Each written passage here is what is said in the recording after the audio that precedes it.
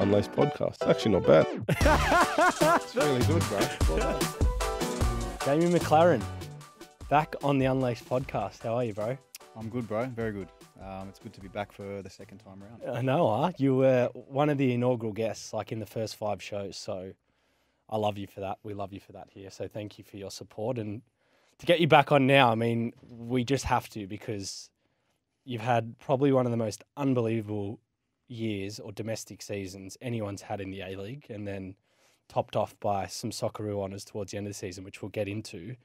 For those that have been following you, and I'm sure a lot of people who tune into this show are soccer fans, so they're probably aware of Jamie's achievements this year, but the last 2 weeks, man, let's just get into that, have probably been the weirdest weeks of your life. And the reason for that is you were in quarantine watching your beloved Melbourne City play in the grand final and win the Premiership.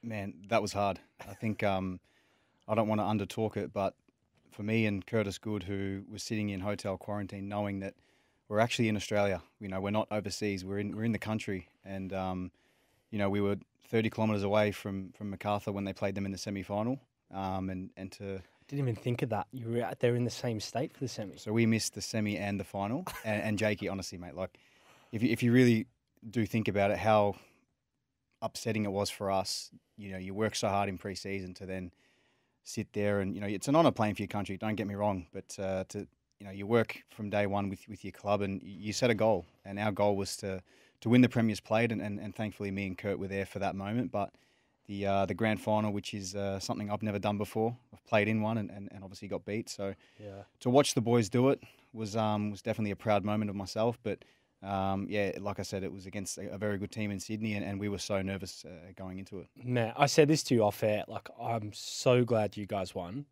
because if you didn't, that was going to be the reason why everyone would have turned to, well, our best defender and best player of the season, Curtis Good, and then probably the best player this year and our biggest goal scorer and goal scoring threat aren't in the team. And obviously Connor Metcalf too, who's probably starting 11 too. So Yeah, look, Jakey, It's crazy. I find you know, words difficult to say. It's a case of, you know, we would have felt so guilty, you know, we did feel that anyway, you know, leaving our boys go out to battle, so to speak, and to not be able to be there in a grand final. And you know, there's been a lot of talk about, you know, missing the 3 players, and Sydney were missing their 3 players, and you know, our young boys really stood up, and I was obviously very proud of them. But yeah, at the same time, you work so hard from day one with these boys, and obviously your brothers, who, yeah, you know, it's such an honour to train with them every single day and see them improve, and see how we've grown as a group, to then not being able to be in the biggest moment this club's ever had. And it was bittersweet, but like I said, me and Kurt had a celebratory drink together on a Zoom call, downing a bottle of wine, you know. that's gold. Yeah. Oh, mate. So, but why was this timed like so badly? Because this is a one-off. Like, this would never happen. So my assumption is it was because of COVID. Yeah, I think the ins and outs of it we don't fully know. I think Melbourne City, you know, within 3 months before the season had ended, they did say to the leagues, look, obviously there's going to be some Socceroos leaving from all different clubs around the A-League, but final series will coincide with that. And what do you want to do? And I think 10 clubs, well, I'm led to believe 10 clubs said, no, just keep it how it is. And Melbourne City said, well, okay, well, you're going to run the risk that you might lose players as well. Because I think Arnie had spoken to all the clubs and said, you know, I'm keeping track on every single player, and there's one player in at least each club. Yeah. And the clubs ran with it. And, you know, once the squad was named, look, me and Kurt and Connor were under no illusion. We knew that we were going to miss a grand final purely because of the 14-day quarantine. Yeah. The dates just didn't add up. And you kind of saw the outbreak in Sydney, and you kind of thinking, you know, you have a little small feeling in your gut, maybe if they delay it by a week, we probably could make it. But even doing 2 weeks quarantine, you're still not match fit. You know, it doesn't matter what you do in there. You can ride a bike to Tour de France, but you're still not going to be match fit. So, Even mentally, man, you just must have been staring at the same 4 walls every day. Like, just... Yeah. You are. You 100% are. You can do so many FaceTimes with your family and your missus. And look, it's difficult. But like I said, I'm so proud to sit here being a Premier and a champion, knowing that, you know, I was involved in a championship winning squad with the first time Melbourne City's ever done it. Yeah. So, yeah, man. It's a big achievement for them, and it's been brewing. I mean, the squads that they've been building, the culture, obviously the takeover from Manchester City as well. For those that are listening and are like, what are we talking about? Well, to give context, Jamie and a couple of his teammates, Curtis Good and Connor Metcalf from Melbourne City, played all season for Melbourne City, taking them to win the championship, win the league, and then got into the final series. And fortunately, were called up to play for the Socceroos, which is everyone's dream. And obviously, that's what you want to do and you have to do. But just due to the circumstances of coronavirus, the boys had to come back and quarantine for 2 weeks and missed arguably the most two important games of the season, which key players was bittersweet. And I know you are a competitive guy, and I think we spoke as well before of like you're sort of maturing as a footballer and a person. You definitely have more of a team first mentality, probably more than you ever used to. Yeah. And as happy as you are for the boys in the club, like it must have still, knowing you, it must have still hurt not being able to like actually have your impact on those moments. Yeah, look, I'm not going to be a liar here and say that a couple of years ago, if I hadn't scored in a game, I'd be fucking fuming. I'd be coming off the pitch, and if we had have won, it would have been a lot better. But if you lose games, you kind of take the burden on your shoulders and think, my boys are looking at me. I didn't score today, or I missed a few chances, and some games you find it hard to sleep at night because you miss a gilt-edged chance or whatever. So to not be around for those big things, you kind of you miss it, mate. But at the same time, I'm so proud, and I know that the work that not only me but Curtis and Connor we contributed this year, it's enough, and I think the boys really stood up, and that's what you want. And in this culture, this club has always been pampered with, and people are saying that they get given everything, they run the league, and I think, well, don't you want A-League clubs to start investing big money and having good training grounds? And you ask every player in the A-League if you want to come to Melbourne City, they'd probably say yes. Yeah. There'd be very small percentages that would say no because you're given everything as a footballer. That's your dream, to wake up every morning and have everything given to you, and all you got to do is tie your laces and go out there and play. So we're in a privileged position, and at the same time, I'm get to do it at home. It's the best job in the world, man. Why were you guys you guys were so good this year and like consistently, but not just like getting results, like you're actually really entertaining to watch. And I think it was like the free flow attacking football, but like you guys were creating it would have been a dream for you in some regards as a striker. But you guys were creating so many chances, and it was just exciting to watch. Like why did it click so well? What made you guys sort of that step up from the league, I guess?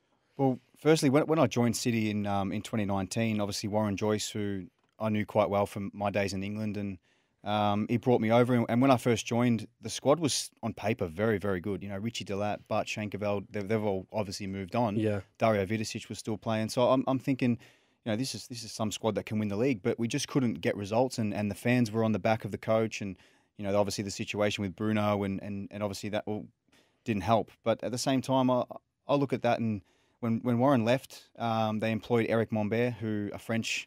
He's married PSG. He's managed, Yokohama F. Marinos, and he's worked with the French Federation under 21s, and it's a huge name. And for us, from day one, he rocked up in his nice big jacket, and he just had an aura about him. And I was like, "Fuck, this is big now. We need to, something has to turn. The only way is up because we bowed out of the final series last year, and this was my first sort of preseason going into it. And day one, he was like, balls.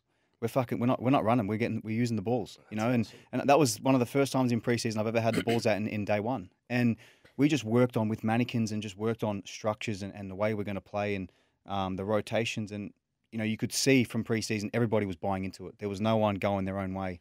And when you've got that, it set us up to where we are today. But the players that have stuck around this season are only reaping the rewards from last year. So we wouldn't have been this good this year if we didn't have last year. So. And obviously, PK has stepped into the role unbelievably, but let's not forget he had Eric who was guiding him, and PK was sort of the translator with sort of the broken English that Eric had. So, like I said, last year was so enjoyable, but we've just gone and bettered that. And I thought last year we were good, but we've just gone to a whole new level now. And I think the way we play is exciting, and we don't take the backward step from minute 1 to minute 90. Yeah, I feel like for the listeners that are tuning in, like, it's really hard to understand where you guys are at now, how much work and time that takes. So it's quite similar to what happened at Adelaide with Gombau when he created this whole philosophy in Mantra, and then he left, and then Amor came in, and it was just kind of the wheels were already rolling.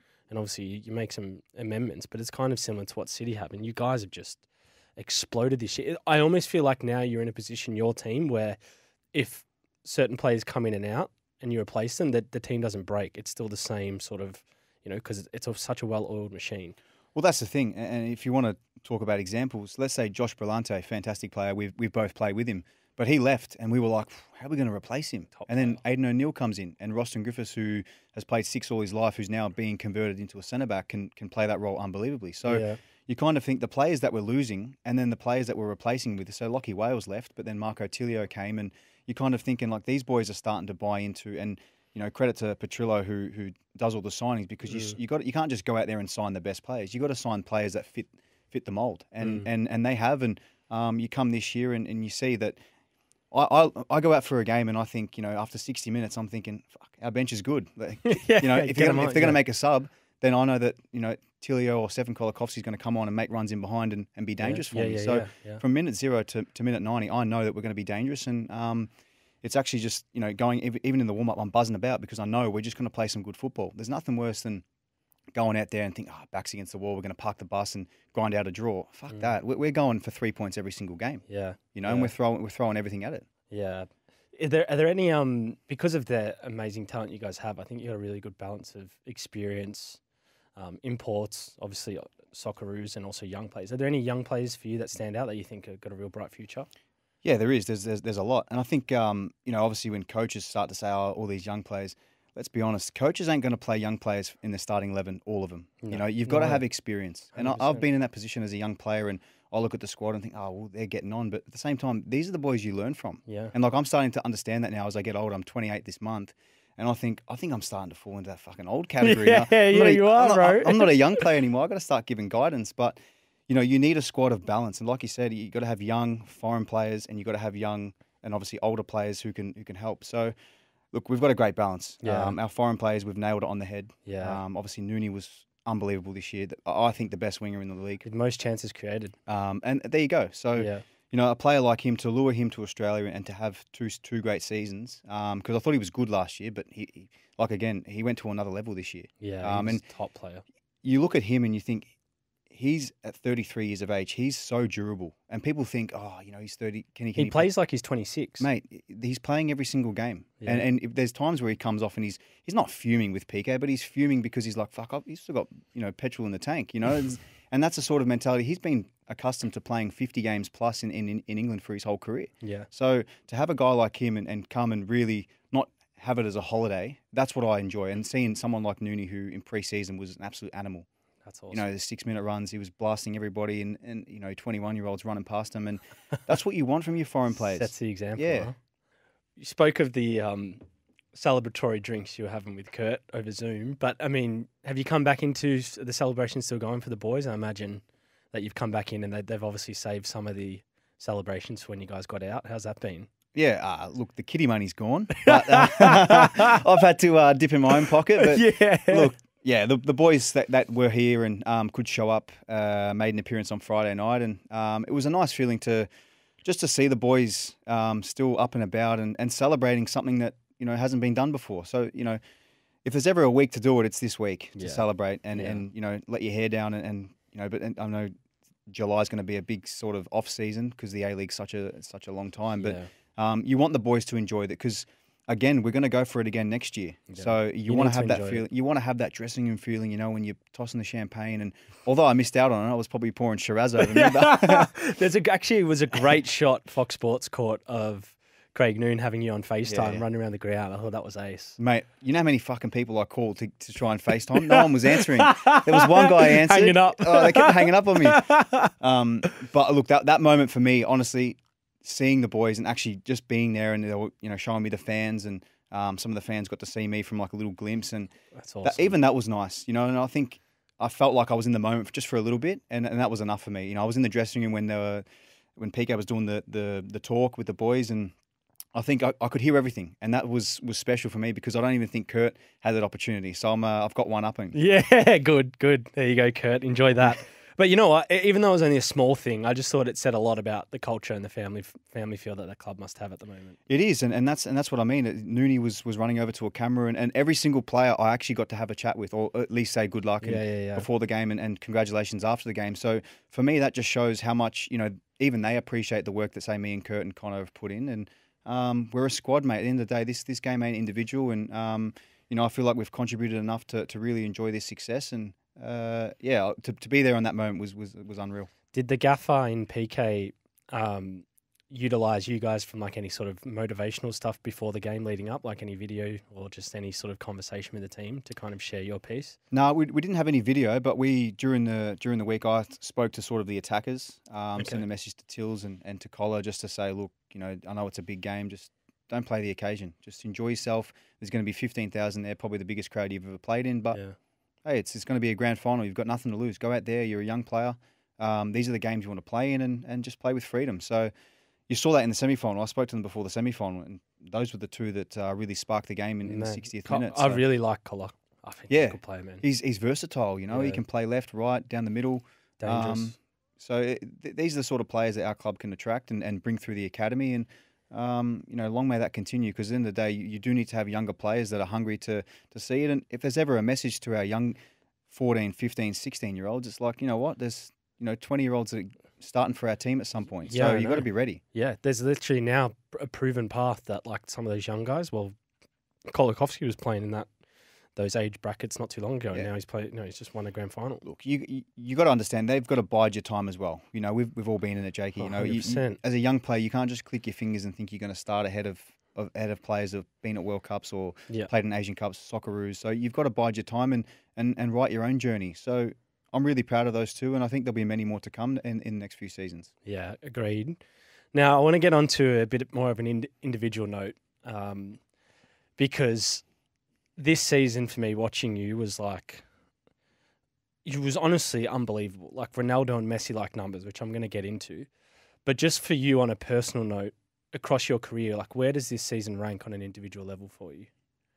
I think from a whole season, after looking at it, it's definitely the best. I can't be better than that, or I can't look back and say what moments have been better. To have more goals than games is something that any striker would be buzzing with. And I think you're always judged on goals. Let's put it frank. People keep saying, you can add more to your game and stuff like that. But at the end of the day, you're a striker. You get paid to put the ball in the fucking back of the net. You don't get paid to make tackles, or that's your job.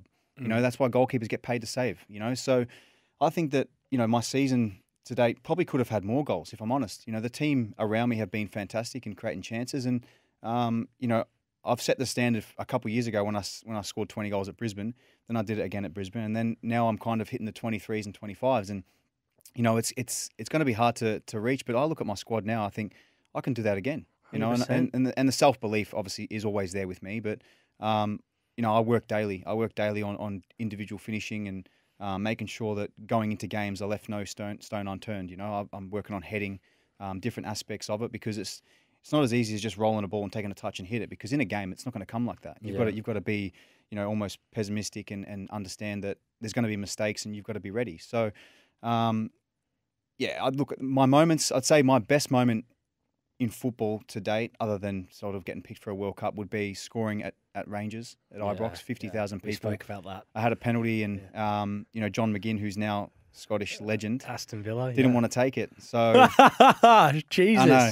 There you go. I'll do it, Johnny. Yeah. So he gave me the ball, and that for me, I just somehow will find it hard on a pitch to match that. But look, Melbourne City, winning 2 golden boots in a row, and keep scoring goals for this club. Now I'm the top scorer this club's ever had, and you know me, man. I'm a proud Melbourne boy. We both are. So looking at that, and I just think, this was something that I've always wanted to do, and I've done that, and I don't want to stop. I want to keep going, and that's a big reason why I'm sticking around, mate. I signed a 3-year deal, and the fans and that will see more goals coming from me. Nah, man, it's true. You're leaving a legacy in the city you grew up in, and the city that gave you so much in regards to like your junior development, and it's pretty special now to see you do it on the professional stage. And given I know you so well, this may seem like a bit of a stupid question, but 25 goals in 24 games. the hardest thing to do in a football pitch for me, in general, and for anyone, I think, is to score goals. Why are you so good at scoring goals? Like, I know it sounds stupid, but like, what do you think? Because you've always scored goals, and it's not an easy thing to do, but you've just always had a knack. Well, I didn't get it from my dad. I'll tell you that. Donny. Yeah, he said, he always, every time I see him, he says, mate, you can't fucking dribble. I said, mate, you couldn't even score. What are you talking about? Oh, mate. Look, I don't know. I think I've just got a knack, and that comes naturally. I think I'm always thinking 2 or 3 steps ahead of maybe the other team or the other defenders. I don't know. I always... Is it mental? Like, is it more It is. mental? Like, it's just that sort of battle of like staying switched on, taking a chance. The minute our boys go across the halfway line, I know I'm on, and I've just got to be sort of making my movements and making sure the defenders can't see me or putting myself in an area that I don't go outside of the goal, because if I do, then the finish is going to be 10 times harder. Agreed. So, and sometimes the boys put it right on the spot, or sometimes I've got to wait for a mistake, and that's why you see strikers around the world, they're consistently scoring goals every single year, and it's not down to them not working. They work every day, but they've just got something within them naturally that's why you call it a natural goal scorer. And I think that, I actually read a quote by Lukaku the other day, and he said, Ronaldo, Messi, Lewandowski, he goes, these guys all get quoted about, how good are they as strikers? But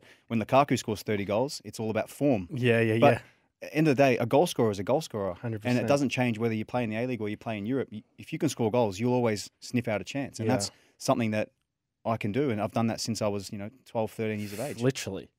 So the individual level you've had this year has been unbelievable, and you did get some acknowledgements, which I do want to mention. Not only were, I'm going to say, PFA Team of the Season and Captain, which is a major honour because it's voted by the players, it's voted by your peers. So to get that acknowledgement, that's really big, if you ask me. Like the people you're versing are giving you the honour of he was the best this year. Look, other than the Championship and the Premiership, that's the biggest award you can get. Okay, the Golden Boot, and don't get me wrong, they're great. They're great to have, and but to actually be acknowledged by the guys you play against, and the guys that they might not even fucking like me, or Probably they might, don't. I might not have even spoke to them before, or for some reason they're just, they've, I don't know, come across them a few times, and some guys may have voted me because they're my mates, but at the same time, if you're getting voted by the guys that you're going out to verse, it's better than any award you can give me, you know. And I know people, and you're probably going to ask about the Johnny Warren Award, but you bet I will. That winning that is actually 10 times better than winning any sort of Johnny Warren. I honestly agree. There's more value on that, because I don't know who the fuck picks the Johnny Warren medal, and I'm going to get into that. But I know who picks the PFA Team of the Season, and they're the ones that actually, for me, I'm like, I'd be more proud of that. And one of the other awards you did win was the Melbourne City's Members Player of the Year, which I know that again in itself is a pretty big thing, because that's like your fans, your supporter base.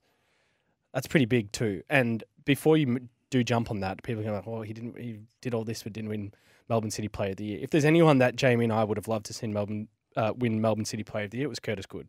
After the year he's had, not the year he's had, the 5-6 years he's had leading into this year that have been really challenging for him. And we both know what a player he is and how good he can be. So I think, one, for you winning this award would have been great, but two, seeing him get that, you must have been pretty happy for him. Yeah.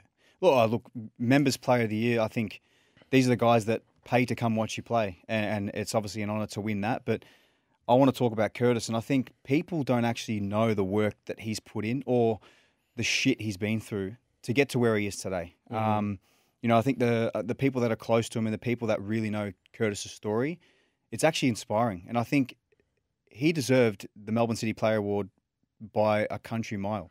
He was by far the best centre-back in the league. He deserved his Socceroo recall, and he got his cap for the Socceroo again. And he was by far unstoppable this year. He's a brick wall. No one can get past him. And he's just grown and grown and grown. And I'm so proud of him, not only because of how he's had this year, but where he's been and what he's doing now is unbelievable. And he fully deserved that award. We have to get him on the podcast, hey?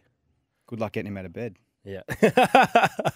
Yeah, well, Curtis, we do need to get you on the podcast. So if you're tuning in, which you're probably not because you're sitting on your mum's couch, mate, we'd love to have you on. Your story is incredible. And just before we move off Kurt, he could have easily retired with some of the stuff he's been through from a physical point of view, like the challenge he's had, the surgeries, the trips he was making to all parts of the world to see the best people, in their field. So credit to you, Curto. Obviously, Jamie and I played with Curtis back when we were 12 years old in 2005. So it's pretty special to see what you did this season.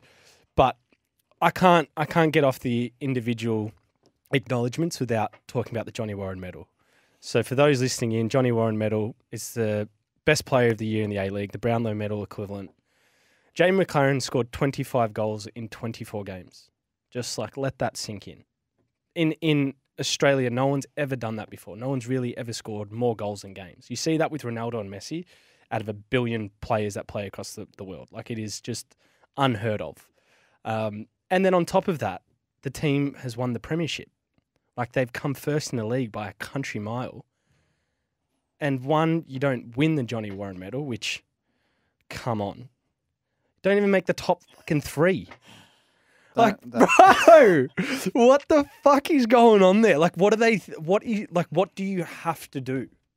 What do you have to do? Look, you're asking the wrong guy for starters. I know, but I'm not saying this for you to vent. I'm venting for you, I think, because it is and I'm not trying to say Ninkovic and Davia didn't have great seasons. Davia is a superstar. Ninkovic is arguably one of the best players to have ever played in the A-League. But come on, man. Look, I'll stop you there. I think we've already talked about it. The fact that I won or had the most votes in the Peers PFA team of the season, that was enough for me. So, Jakey, Golden Boot's mine. The Premiership, the Championship's mine. I'll let you vent, but mate, for me, it's just we move on and just not motivation for next year because I don't go into every season wanting to win the Johnny Warren Award. No, of course you don't. Of course you don't. I think it's more just for me on the outside. It's it doesn't add up, and I have no emotion tied to it because I wasn't playing, but it doesn't make sense to me.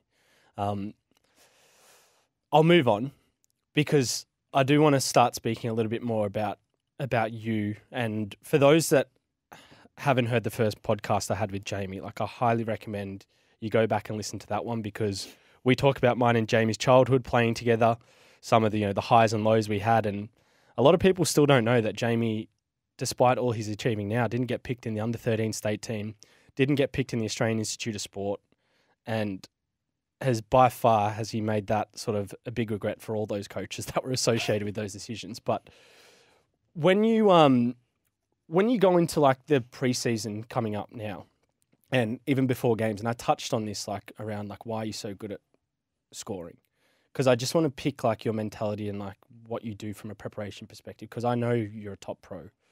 But what's sort of your method to get you firing? What are the things you'll focus on either going into a game or if, for instance, now going into preseason to try and top the season you have?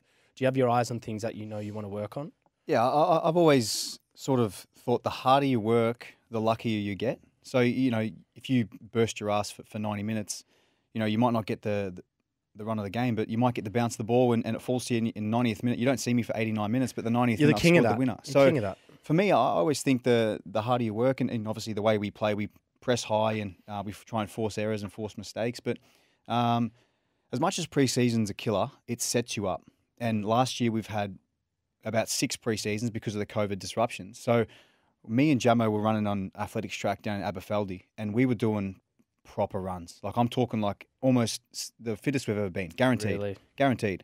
This is not match fitness. This is proper 400 meters in a minute or whatever. So we're doing them consistently. So I just feel the work that you put in sets you up, and it does help when you've got consistent run of games. And look, mate, I've had a season where I've been not been injured, and that plays a massive part. Injuries in this game, mate, it's they either take you one way or another. And I've been so fortunate, and that comes back to Melbourne City and the facilities that they put out for us. Yeah, of course. If I didn't have these facilities, you might have seen here hammy tears, or you might have seen little things here and there, but they give me everything that I just need to go out there, put my work in, go there from 9, get home by 3, and make sure that I tick every single box, before training, after training, and you put yourself in the best position forward for game time. And pre-season, although it's long, it sets you up massively. And look, at the same time, I'm going to enjoy the next 4 weeks. Don't get me wrong. Yeah, so you should. But in August, it's game time, and we go again. And I look forward to the 6-minute runs and all that. I'm sure you know all about that. Oh, mate, that's that's impressive because also Scott Jamieson, have to acknowledge what an unbelievable season he had. I also did, forget to say when we're speaking about the individual awards, like the biggest honour that you got this year was captain of the Unlaced podcast A-League team of the season. So I'll somehow get you a trophy so you can put that up next to your That's golden better than the boots. Johnny Warren, brother. Yeah, because it's voted by me. They're like, wait, why is his 3 best mates just start? No. On a like, this is just going to be a bit of an interesting one because I'm going to ask you something and I just want you to, what first comes to your mind? Like, what's your feeling? 100 goals in the A-League. Only 2 people have done it. That's my feeling. You know, it was when I scored my first one, I thought, fuck, man, Archie's 90, Smelty's 92. They're ages away from me. Like, I've got a long way to go. But now I'm past them. And you kind of think, well, what's next? And the only guy in front of me is that beast, Barisha. Yeah. He just keeps coming back every single year, man. And I just keep tracking him down. And look, what a striker, what an absolute animal. And in front of goal, he's hungry as ever. And you could say that he's actually part of me. He motivates me because you want to be like him, and you want to be that goal scorer who the team looks at. And when he was at Victory and Brisbane, mate, they looked at him to score goals. And I feel like now I'm 27. I kind of think maybe Melbourne City players look at me like, okay, well, you know, Macca, any danger? You got to score or what? Yeah. Do you know what? Actually, I think the worst part of for opposition teams about you now going forward, knowing you, is Besart Barisha. If he wasn't there, well, it's not so bad. But now you've got something to chase, and you will chase it, no doubt about it. Because what is he at? You're on like low, well, so 100 and something, but he's on what, 130? I'm on 100, 104, and believe Bess is on 141. 141. Unbelievable, Besart Barisha. Like, Oh, can say what you want about him, but man, 141 goals. Let's firstly put it out there, Bess, you're a machine, mate. So that's phenomenal. And he's like you now. You can say you're doing it and winning championships. Like he scored goals and won. But I just wanted to acknowledge that, man. Like 100 goals in the A-League. Like, who would have thought when we were playing grassroots soccer? I know, mate. I was the same. I was almost surprised when I was within touching distance of, you know, becoming the second all time because I knew Bess was so far ahead. But when I scored my first goal for Perth Glory against Melbourne Heart, which is now City, and the defender playing was PK, so you know, you kind of think, crazy. You know, it's like that was my first goal, and you think, you know, one goal. Who was that for, Glory? That was for Glory against Melbourne Heart. Yeah. And you kind of go, okay, well, 90 goals is a lot of goals. And yeah, I've just continued to stay on my path, believed, and yeah, worked on a lot of things, and had some great teams and great service along the way. And here I am, mate, 104. It's crazy, man, because we spoke about this last time, and I'll just reiterate it again, but I think I called the last episode we did, The Lawnmower's on Fire. But a boy from Sunbury who in the backyard was pretty much somewhat like an 18-yard box, a bit bigger, and a soccer goal. Which when I went over there as a kid, it was like heaven. It was like Christmas every time because you just turn and shoot and whatever. But a boy from Sunbury that had lawnmowers on fire, shooting all day, every day, not making state teams or AAS, and you're on track to be the greatest goal scorer domestically that we have. Like, that is unbelievable. And I'm sure even your stern old man is giving you a pat on the back for that. Yeah, I think he is. Yeah, like I said, man, I'm just proud to obviously to reach the milestone of when I reach 50, then get to 100, and you kind of go, okay, what's next? So if you really go off that, you go 150, and you kind of say, well, I've signed, and I've got another 3 years left at Melbourne City on my contract. So, you know, if you go 50, I'll try and get 50 in those 3 years. I'll aim for that, and I'll you know, secretly set my goals and work towards them, and obviously have good service behind me, and make sure that I'm ready every single game to hit the back of the net. But I won't let slide the fact that winning a championship is now the standard, and I want to win a fucking championship every year. Yeah. And I want to be a part of a grand final next year and the year after, and just keep going and keep building something that this club deserves and that the owners deserve, because you know, the fans are great and they've been amazing. The ones that have stuck from Melbourne Heart to Melbourne City, you know, hats off to you guys, and you've been through the shit and you've been through the great, and now it's kind of a bit of a thank you to the owners, because you know, they could have easily pulled the pin. Not saying,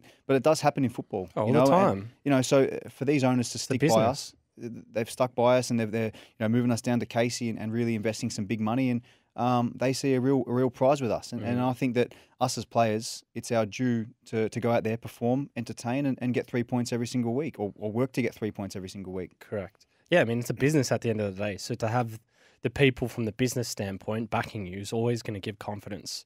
back into the playing group.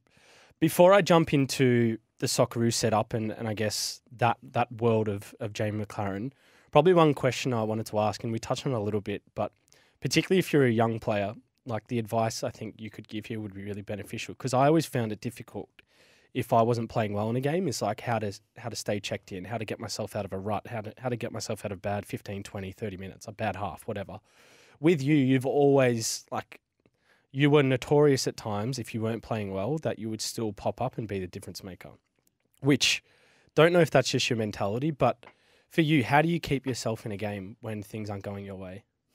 I think I might have said it last time, but my little motto daily is like, just never be satisfied, you know, and training, you know, do extras and put yourself in the best position. But with games, you know, I used to have, say, I miss a chance and your body language and stuff like that used to be not the greatest. But now if I miss a chance, I'm like, you know what? Fuck that. I've got teammates around me who will give me the next one. And if the next one I miss, then that's on me. But, you know, you're human. You're going to miss chances. You're not going to score every single chance you get. But you can put yourself in the best position possible. And my mentality is it's almost like a tennis player. You know how if they miss a shot, or, you know, you don't see Federer sitting there on his knees, you know, fucking throwing his hands in the air. Mate, they move on. Yeah. You've got to move on. Nick Kyrgios might though, but no. Yeah. Look, he's a different breed. But I mean, you see those tennis players, even golfers. You know, when do you ever see them? Yeah, you just move on. They just move on, and it's sort of as a striker. And look, strikers and goalkeepers are judged on one thing, and it's different to say midfielders and say fullbacks and maybe wingers, who, you know, you're not always having the pressure of having to put the ball in the back of the net or kick the ball out of the net. And that's just fact. It's not. I'm not trying to twist anything. That's just a fact of the game. And you know, I've put my hand up since I was 13 years of age to be a striker. I moved from right back to the right wing to striker. So the minute I moved to a striker, I knew I had the pressure, and that's something I've always just thrived off. And Socceroo camp, man, and the World Cup qualifiers. Obviously, we've just been drawn into the third stage of the World Cup qualifiers against Japan, Saudi Arabia, Vietnam, Oman, and China. But just jumping back into the camp you just came out of, obviously you were serving the quarantine for it. How was that? Yeah, it was good. I mean, it's tough, mate. The conditions probably you couldn't see on TV, but mate, we were training in sandstorms. You know, I was doing the warm up with sand in the back of our throat, spitting it out. Oh. And these are the things training on. You know, down the back was better at my house. It's like that though, man. People don't understand how hard Asia is. Like don't. Well, I think I spoke with this with James Troisi, and it's like, it's not to down credit the opposition, because the opposition in Asia is like really good. They're underrated. A lot of those nations. Obviously, the Japan and Saudi Arabia's aren't, but all competition's hard. But there is a component there where you are playing the weather. Well, I remember speaking to one of the guys when I was in Germany, and he said, you know, who are you playing next national team? I said, we're playing Saudi Arabia. He said, Saudi, do they even have a team? Oh, my God. And then I said, mate, they're fucking good. Trust me. They're actually a very good team. And then Saudi Arabia, what happens in the World Cup? They get pumped 5-0 by Russia. And the guys text me saying, yeah, man, they're a good team. So, that went against me. But look, those teams and those conditions are so hard. Like, I would love to see, you know, England going to, say, Saudi Arabia in 45-degree heat. Because I heard them on fucking the Euros talk, oh, how hot is it at Wembley? 25 degrees. 25, times that by 2 and then try and play. Yeah, come play a game at Perth Glory in the middle of summer. Ball's bouncing up at Harry Kane's shins. Yeah, you know? Yeah. Well, you know where we'll get a taste of that is the World Cup in Qatar. That'll be the first real sort of, like, we'll see how people go with it. Well, here you go. Why they have an aircon stadiums? Yeah, I know. Exactly. Yeah, that's exactly. We haven't played in aircon stadiums. Yeah, and they'll do that on purpose.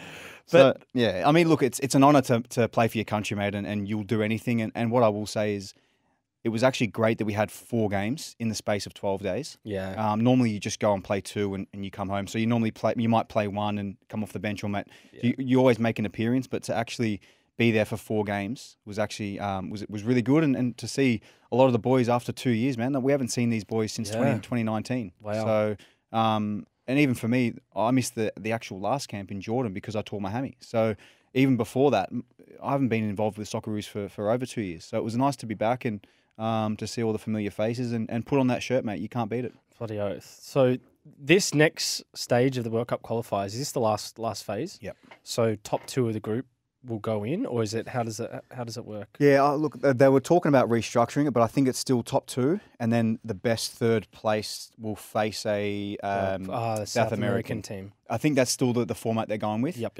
But yeah, last year, the last time the Socceroos did that, they went through Honduras. So yeah, okay.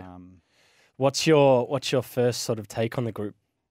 It's a mixed bag, isn't it? Like, Japan, top quality. We always get Japan. Always, yeah. We seem to always get Japan, but look.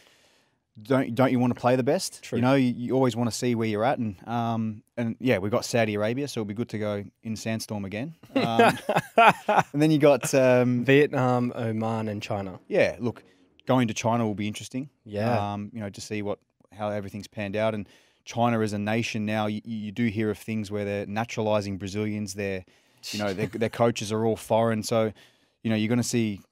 I don't know, what's his name? The striker for Elkison. He plays for China now. Oh, does he? He's been there for 5 or 6 years, So and he's a citizen. so I think they're doing a lot of that now, and they've invested heaps of money into their academies. So Chinese players will only get better, and the Socceroos played them in the last Asian Cup, but it'll be interesting to see how they go now. And Oman, we've played them before. We beat them comfortably in Dubai, and Vietnam, the unknown. I've played them at Olyroos level, and they're fit, they're quick, they're nippy, and they are, yeah. It's just and they're hungry, mate. They fly in for challenges, and it's just I'm more interested to see how it's going to be, where our home games are going to be. Yeah. Because look, we're so strong at home. Regardless of the golden generation, the Socceroos, the generation that Ange had, Arnie's generation now, it's like every single camp that Socceroos have at home, they always win. Yeah. So it's going to be interesting to see, and I hope. Look, you never want to put sort of the health at risk, but we need to start having Socceroo games at home, because it's going to be hard for boys not to play in front of their home fans, and the Australian public deserve it. It's important, man. It's important for our game, and like the people. That's what connected us to the sport, was going to watch the Socceroos and packing up their home stadiums for these games. Yeah. Speaking of and one thing just on this as well, it's become a little bit normalised for Socceroos to win in Asia and also qualify for World Cups, but it's not to undermine. Like, it is really hard. Like, it's home and away legs in these countries. As you said, the home fixtures, they're still in doubt of like how that's going to look. It's a really hard thing to do. So it will be amazing that if we can get there, given obviously the last few years, and as you mentioned, the camps have been kind of split up. But I'm interested to know, just around the group that you touched on in Arnie's generation, somewhat a relatively new group, like a relatively young team forming, or at least some inexperienced Socceroos, a lot of debutants in the past few camps. How's that been for you? What's it been like, sort of seeing that all come together? Yeah, good. And I think there's a lot more players that had their hand up for selection. I think we've got a big group of players that could easily be selected, and it's nice to see some of the familiar faces and the boys that. Obviously, guys like Matty Ryan, Trent, the custodians, if you want to call them, and that have been around for so long and played over 50 games for their country, which is huge. Mental. And then you've got guys who we know, like Jackson Irvine, who he's got 30 odd caps now, and Milosh, and these players are guys that we play with in the Olyroos, and how they've doubled sort of my appearances for Socceroos. They've just been unreal in the last 2 or 3 years. So the squad's good. It's got a good balance. I think Arnie, now that he's in charge of the Olyroos as well, he's starting to integrate some of those boys, and Connor Metcalf fully deserved his call up and got his Socceroo appearance, and I think he got 2 caps now. So awesome. A player like him fully deserves that. He's gone from, since I joined, he's gone from a boy to a man, and I've seen that growth. That's mental. And I think it's actually good for other players to see how quickly you can go from not even a starter at Melbourne City to actually starting a game for the Socceroos. Mental. So yeah, there's a lot of players that you do need to build that experience. You don't just, and I don't want to take it lightly, but you don't just get picked for soccer. You've got to earn that call up for Socceroos. Like, every time I've been picked, mate, I've had to earn that. I've had to score over 20 goals. Like, my first Socceroo cap, mate, I had to score 35 A-League goals to even be considered. Yeah. So I had to grind through that to be selected. But I'm not saying that players are just given caps here and there, but they've actually worked for it. And when they first get their appearance, you would think, okay, they look back and they say, all the work was worth it. Yeah. You know what? Arnie said something on this, I think, when Ruan Tongyik got picked up or got selected for the Socceroos. He said something, I hope I get this right, but it was like something like there's only been 600 people that have played for the Socceroos. True. In the history of, in 100 years. Well, I'm 5'8", 4. So that just shows like how you know, how rare it is, how special it is when you think of that. In 100 years, only 600 people have played for their country at the highest level in this country in football, which is, you know, you hear people playing 50 caps, 30 caps, scoring goals. Like, it's just an unbelievable achievement. And for the average Joe like me, and for the listeners out there, can you, like, what are the Socceroos camps like? Like, what is it actually like day to day for you? Oh, look, you wake up, you have breakfast, you do your wellness, you go in there, weigh yourself. Is it very regimented, like a lot of sort of structure? Oh, heaps. I mean, now was a bit sort of overkill with the COVID situation. You know, masks everywhere, and you know, we had to do it. It's part of it. But normally it's just, you know, wake up, have breakfast, say hello to the squad and the staff, and then you chill. The problem is with Socceroo camps is because you're playing in those countries, you actually don't train till like 7 p.m. at night because you can't train. You can't train. You know, so you end up just sitting on your bed and chatting shit with the boys, or you know, sitting in the social room having a coffee, playing PlayStation, and you kind of kill time like that. But yeah, there's the standard lunch times and all that, and meetings and stuff. But it's more just nice to hear other boys' stories. You know, some boys, even for me, I was in negotiations with Melbourne City at the time, so you're kind of talking with the other lads. Okay, you know, they're saying I've got an offer from them, and it's nice to talk about other boys' journeys. So yeah, I think that's something that sticks by, and obviously you find out guys like Brad Smith who, you know, he's living in America now. I just wanted to see how he's going, and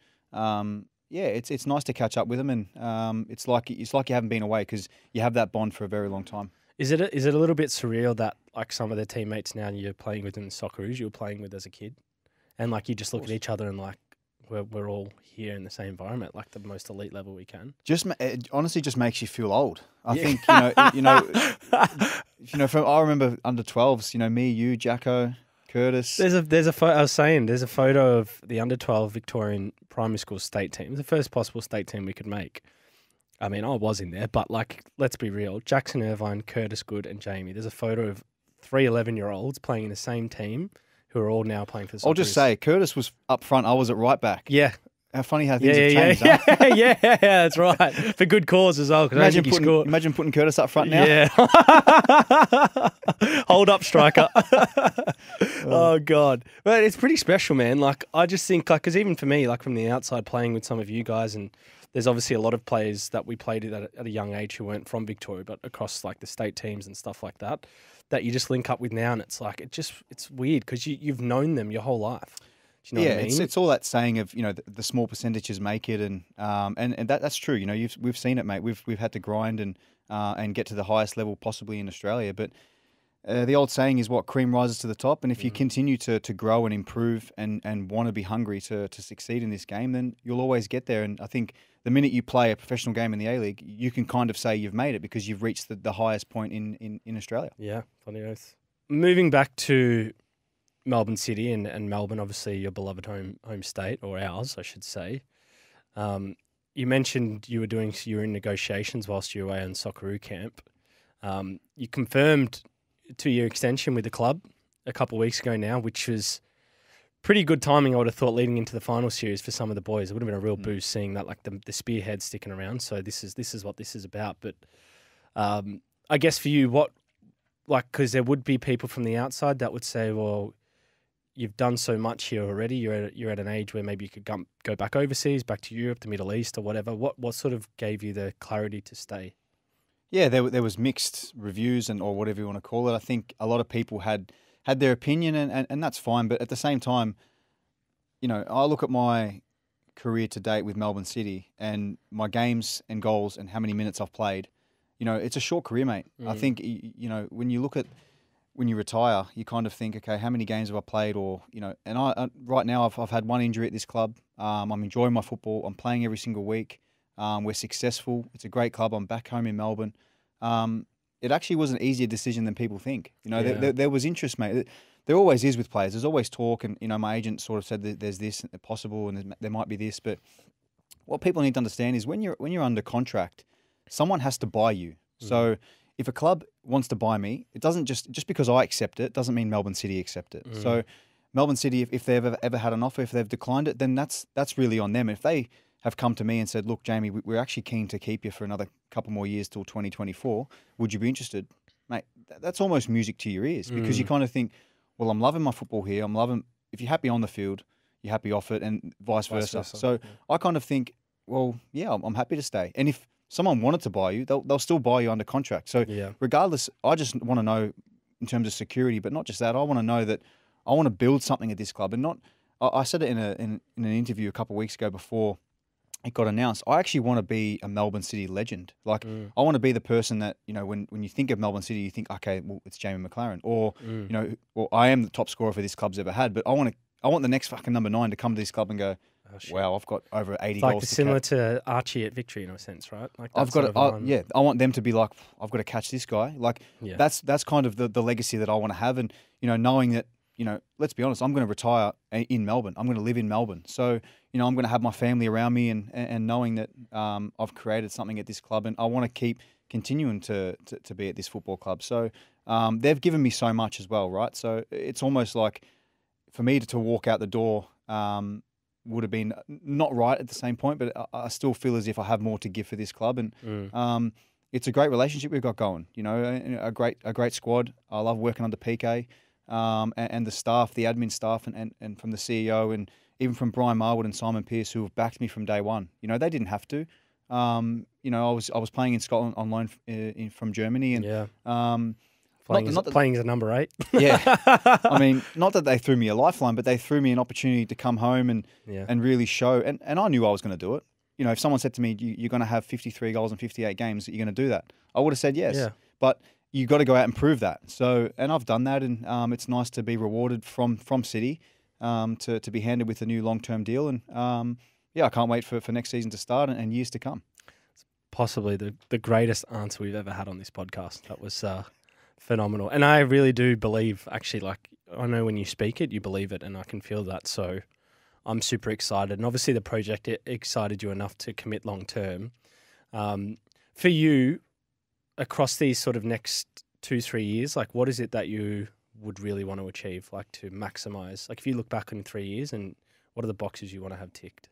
Well, yeah, to be honest, when I first joined, I was like, this club needs to win something. You know, I was playing for Brisbane Roar when they won the FFA Cup and hadn't won anything since. And last year got to a grand final within touching distance of that. And this year we've just been a completely whole new beast. And I feel as if let's continue to roll on that. Let's add a few more faces, because that's what happens in football. You know, you're going to lose some, you're going to gain some. And I want to keep building. I want to keep driving. The new players that come, you know, guys like myself, Roston Griffiths, obviously Jamo, the captain, who it all comes down from him. But we want to drive the new players who haven't experienced what the Melbourne City standard is like to actually say, listen, we want to win something. Just because we won last year, we go again. Yeah. So I want to be a part of that, and I want to next year do it again. But that just doesn't come by clicking your fingers. Yeah. I've seen that. You know, I saw that at the start of this year.